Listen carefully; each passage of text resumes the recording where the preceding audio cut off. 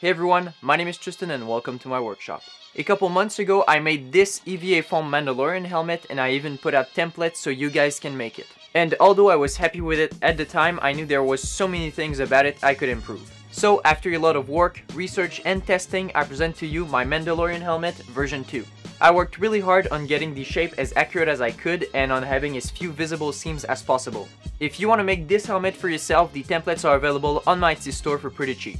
I think it's a perfect project for beginners since it has just a few pieces, doesn't require many tools, and is highly customizable. So let's get right into the build.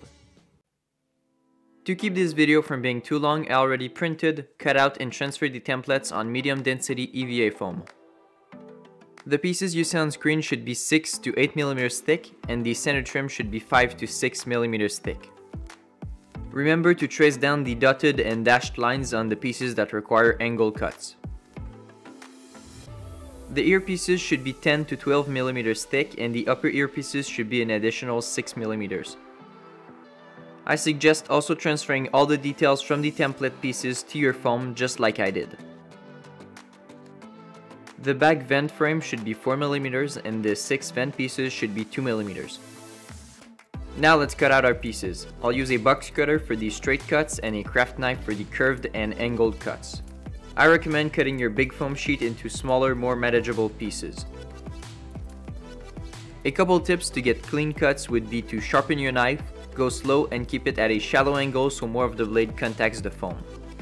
For rounded cuts, it's much easier to use a craft knife since the blade is thinner. Now it's time for the angled cuts. Keep the cutting guide near to make sure you cut the right angles. If you have a sharp blade, this process shouldn't be too difficult. Now let's cut out the center trim. I use a metal ruler to guide my cuts and keep them completely straight. When you're done, score the inner line with your knife. If you don't know, scoring is when you only cut about halfway through your foam. You can later heat up the cuts to make them open up and create cool panel lines. The vent pieces are pretty easy to cut out. I used a ruler for the vent frame piece so it's as straight as it can be. And for the little vents, keep your cuts precise so they're all the same size and shape.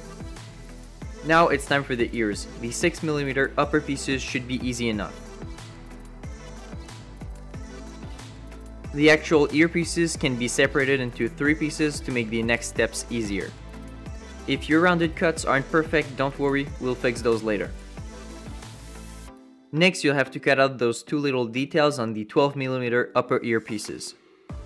And now we have the base for our 2 Mando ear modules. It's time for some gluing. I'm using contact cement to connect the 12 mm and 6 mm upper earpieces together. The goal when stacking those 2 pieces is to line up the edges as best as you can. Now let's refine those pieces. I'm using a rotary tool with a medium grit sanding bit.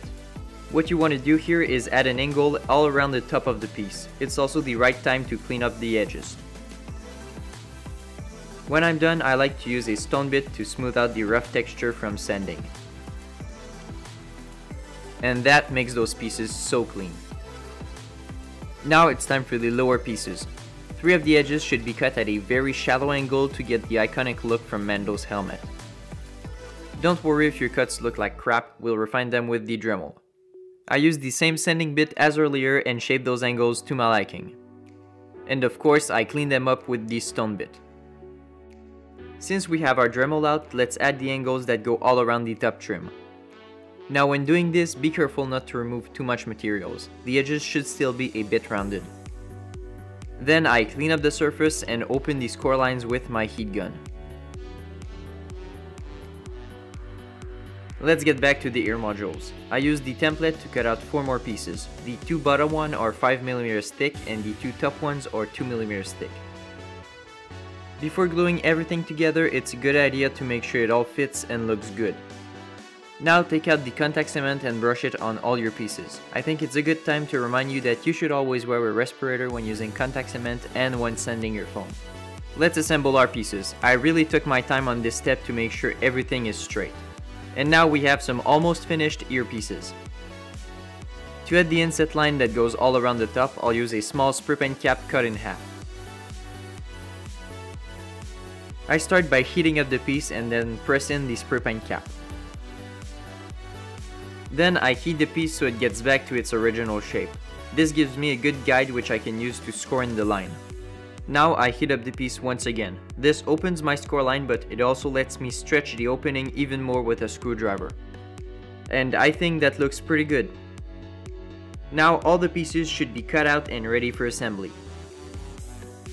But first, I heat formed some of the pieces. The two cheek plates and the visor need a simple one-way curve, and the two dome pieces need a compound curve. I found the easiest way for me is to form the pieces around my knee. It's finally time for assembly. I start by gluing together the darts from both pieces. Because those are some pretty big darts, I recommend to glue the front first and work your way back. This ensures those two edges fit perfectly without even needing registration marks. Now let's stick both sides together. I use the same technique, connecting each end first and working my way to the middle. This seam doesn't have to be perfect since the top trim will cover it later. Time for the visor. For this piece, I connect the middle first and work my way to the sides. As you can see, the visor gets glued on a 2mm step up from the dome piece. This is very important, so make sure you do this on your helmet too. It's a pretty tricky piece to glue on, so take it slow and you should be fine. Time for my favorite part, the cheek assembly. Start by connecting the top and bottom pieces together and then gluing the back piece on.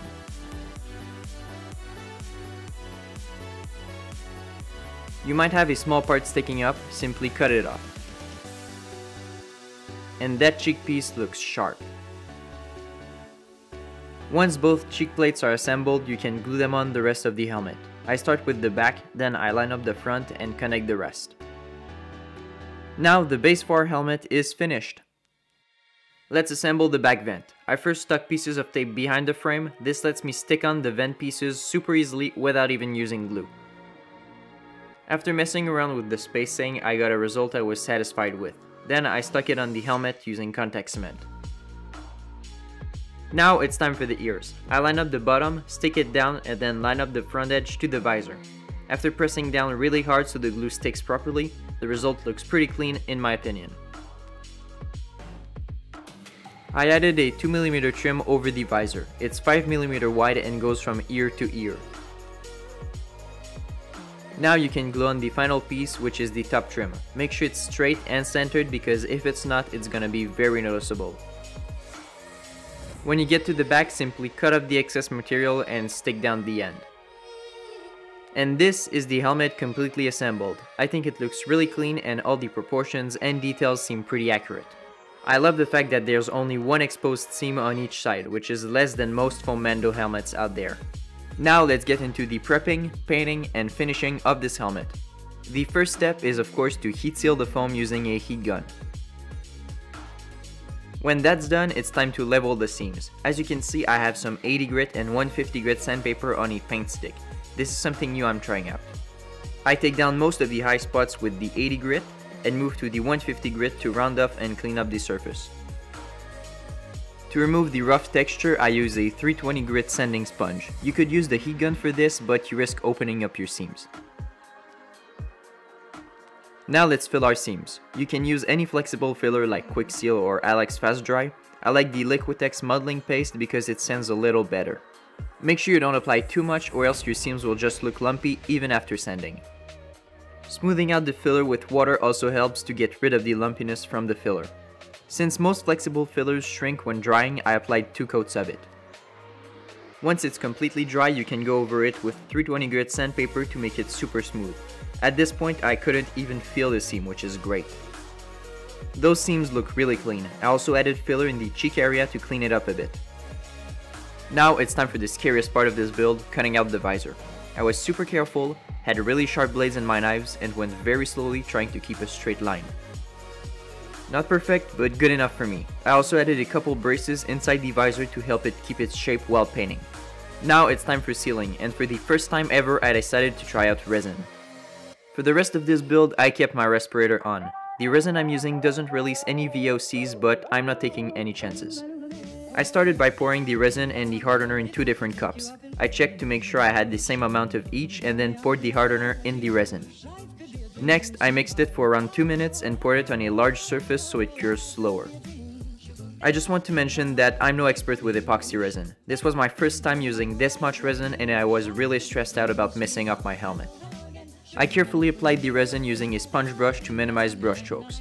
I had to say this process is much easier than I expected and it was pretty satisfying too. I have to mention that using resin is really not necessary for this project. You could totally apply 3 to 4 good coats of Mod Podge or Flex Bond and sand down the brush strokes.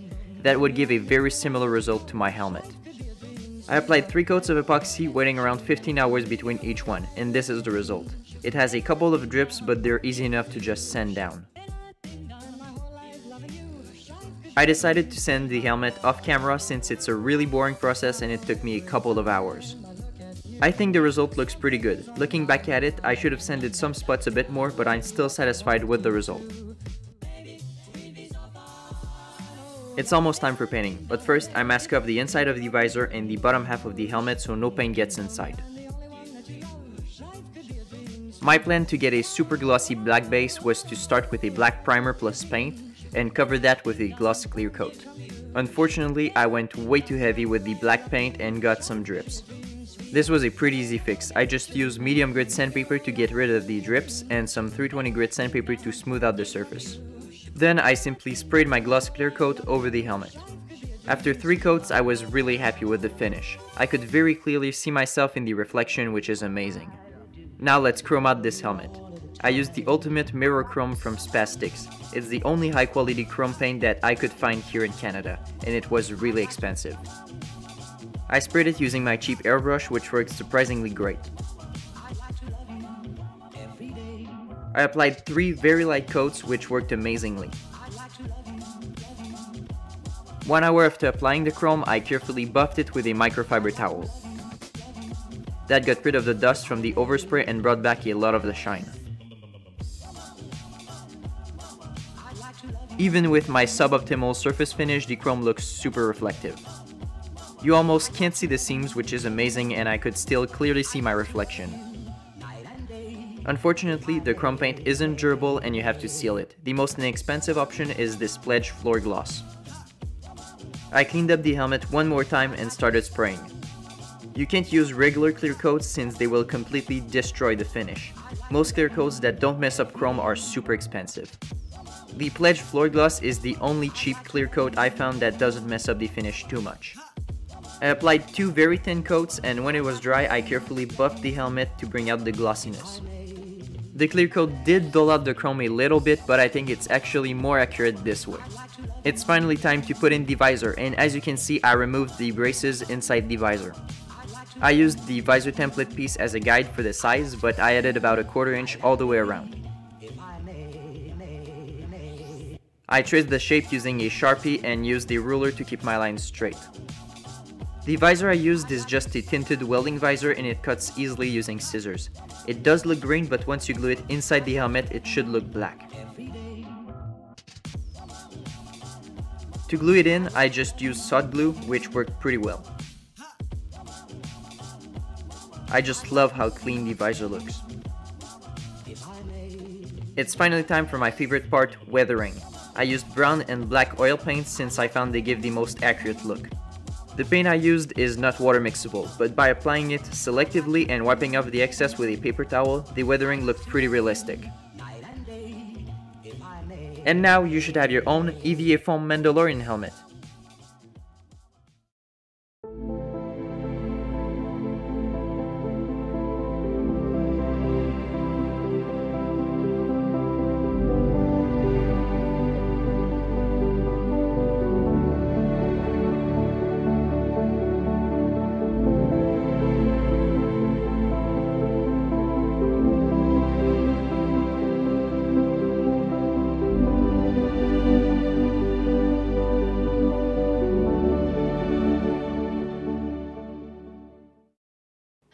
So this is the final result, and this time I'm completely satisfied with how it looks. Of course, instead of using epoxy to seal it, you could use a PVA based sealant like Mod Podge or Flex Bond and get a similar result.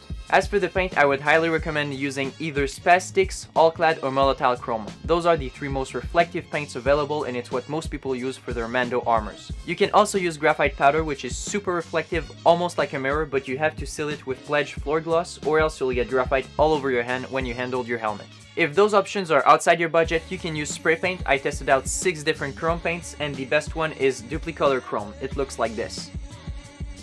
Keep in mind that you cannot clear coat this paint. Also, I think it looks a bit too bright. If you're gonna use spray paint, I would recommend a metallic aluminum or titanium. Even better if you can find one that you can actually clear coat. A good gloss clear coat will help out with the reflectivity. And of course, no matter how you paint your helmet, a good glossy black base will help out with the shine. I really hope my advice helps you find the perfect paint for your helmet, and I hope it turns out exactly how you want it to. Now, this is the end of the video. Thank you so much for watching. If you enjoyed, you can leave a like and subscribe to my channel for more cool stuff like this.